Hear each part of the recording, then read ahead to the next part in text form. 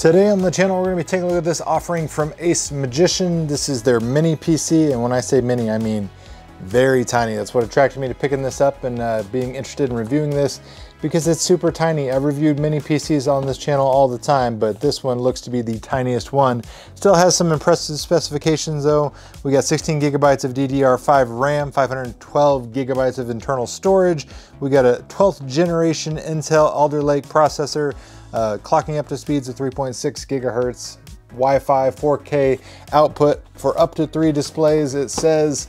I'm very curious to see how this turns out. Let's go ahead and open this package up. Nothing really to write home about as far as packaging. Inside the box, got our little mini PC setup instruction manual there. The device itself, like I said, this thing is tiny. Very slim, trim design. We have our power button here on the front. Around the side, we've got 3 USB 3.0 ports. On the back, we've got 2 Ethernet ports. We've got our DC 12 volt in, 3.5 millimeter audio out. We got some ventilation here for heat dissipation, as well as the bottom. It's kind of has a raised ring that allows for heat to dissipate so it doesn't really cook itself. We've got 3 HDMI out ports right there, because like I said, this does allow for 4K resolution, 3 displays simultaneously, up to 60 frames per second. But I mean, that's it. It's a little bitty baby cube that supposedly is going to pack a powerful punch. Let's see what else we have in the box of accessories. So we have a little mounting bracket and screws in case you want to attach this to the underside of a desk or the back of a monitor. You get a single HDMI cable and then your power brick. And just to give you an idea of how small this PC is, I mean, look at that thing. Tiny. So this is a little adorable PC running Windows 11 Pro. Let's go ahead and boot it up and see what we can get. Now that we've got it unboxed, got it set up, we got Windows running, got multiple displays connected, giving it real world application tests. We got YouTube video and high resolution over here, you know, surfing the web on eBay over here. Went ahead and ran the Geekbench test. So here is the CPU score. Nothing really to write home about as far as just, you know, your general CPU performance.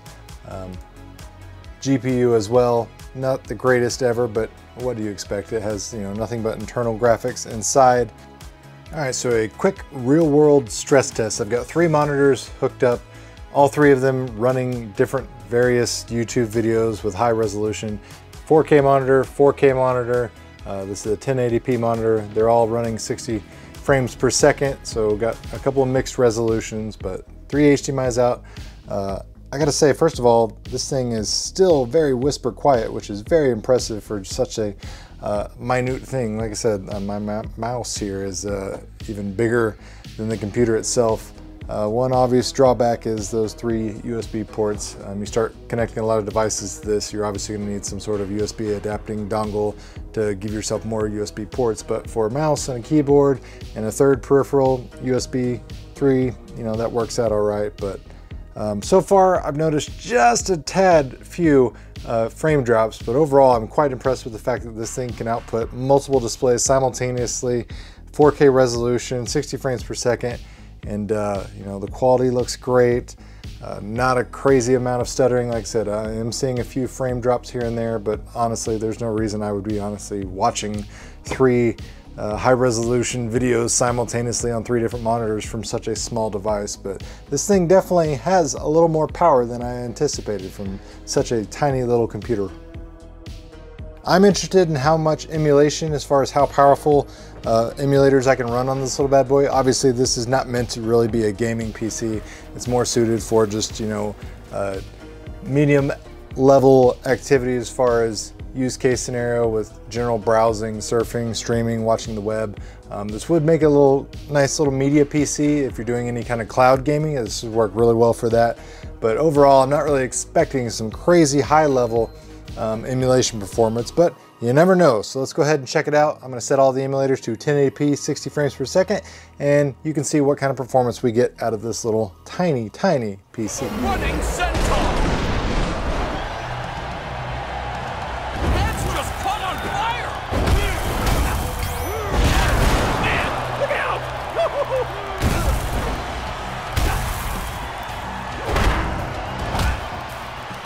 Oh boy, I can't wait to see what happens next. Unstoppable force is activated. Oh my!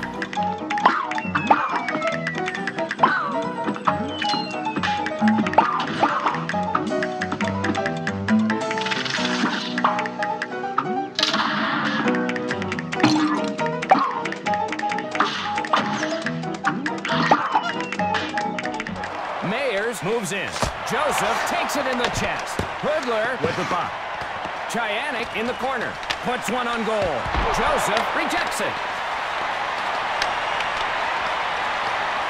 Fisher moves in. Drives one towards the net. Lalim got a piece of that one. Drake moves in. To Chianic.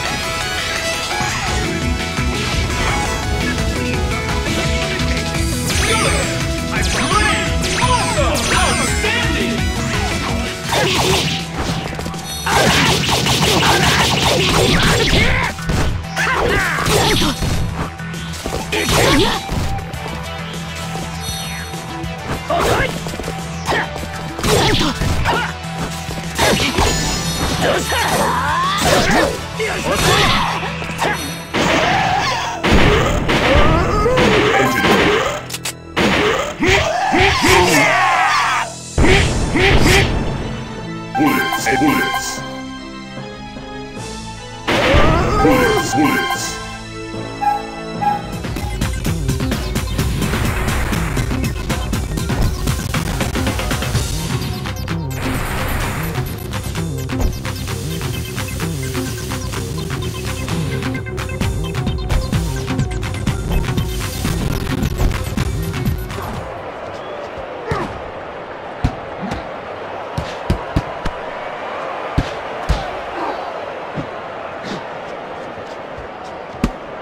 Only 10 left.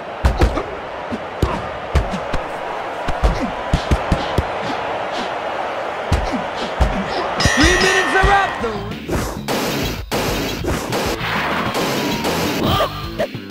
Yeah.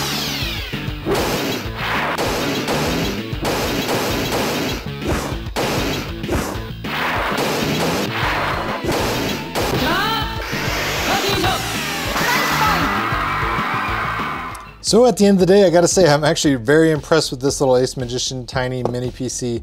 I mean, it lives up to its name as far as being small, compact. It performed so much better than I honestly expected as far as the emulation. I thought we'd be maxing out at PlayStation 1, but in reality, this did PlayStation 2, it did Dreamcast, it did GameCube, Nintendo Wii, you know, Wii U. It did quite a bit. Arcade games, you name it. Very impressed with the level of gaming on this, and even though this is not really meant to be a gaming PC, I think you're going to be happy with it as far as retro game emulation for most of those systems. If you're wanting any newer systems beyond like PlayStation 2 or GameCube, this definitely isn't it. But like I said, cloud gaming wise, you can do that. Hook this up to the PlayStation as well as the Xbox cloud gaming streaming services, and it worked great. Media streaming PC, this would do a good job, and just being a small compact little travel PC that you can throw in a bag and hook up in a hotel or somewhere, definitely worth checking out. If you're interested, I'll put a product link down in the video description box below. If you like the content, make sure you hit the thumbs up button. If you enjoyed the video, make sure you share it with your friends. And as always, thanks for watching, guys. It really means a lot.